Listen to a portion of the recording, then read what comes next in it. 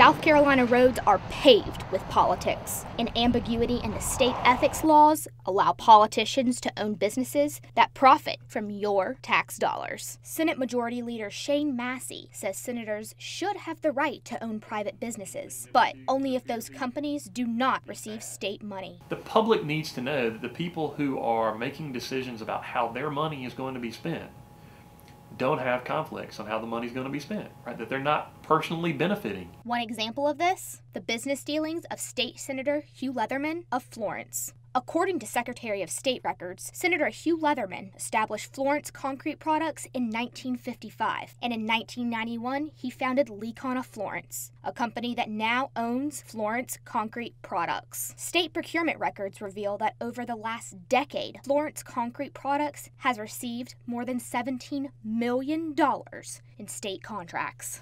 Yeah, I mean, I think if you've got a conflict with that part of the budget, you shouldn't be managing that portion of the budget, and I mean, I'd go for it. You shouldn't be participating in the debate, in my opinion, and you definitely shouldn't be voting on that portion of the budget. The funding for these state contracts are approved by the Senate Finance Committee. The chairman of the committee, Hugh Leatherman. Leatherman also votes on how much funding the state budgets to the South Carolina Department of Transportation. And as a Senate pro tempore, Leatherman selects 2 of the 9 commissioners that determine who can apply for construction bids. I think you ought to recuse yourself from the debate.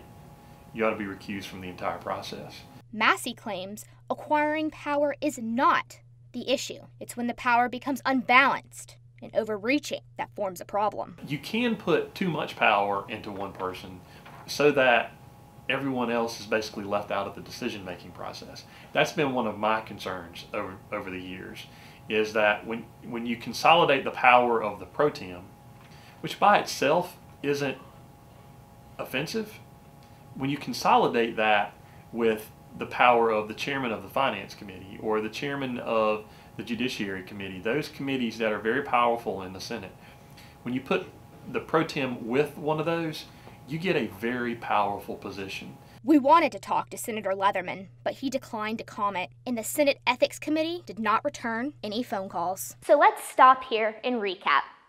Current provisions allow lawmakers to own businesses that can profit from state contracts. They can vote on the budget. The budget funds contracts that any lawmaker's businesses can bid on and potentially profit from. State records show that over $17 million in state contracts has gone to a company Senator Leatherman founded, which his current company now owns. And under current ethic laws, it's all legal. But is it really ethical? People have to know, they have to believe that the folks they're electing are not pocketing taxpayer money. Right? I mean, that seems to be, to me, to be a basic. Right? I mean, that's got to be a basic ethical standard. Senator Massey adds that the Senate is looking into ways to stop politicians that profit off of your tax dollars. It's going to lead to changes. Because we're in the midst right now of discussing new rules for the next session. And those rules are going to deal with the new president of the Senate and what kind of powers that person has. Amy Saukas, Carolina News.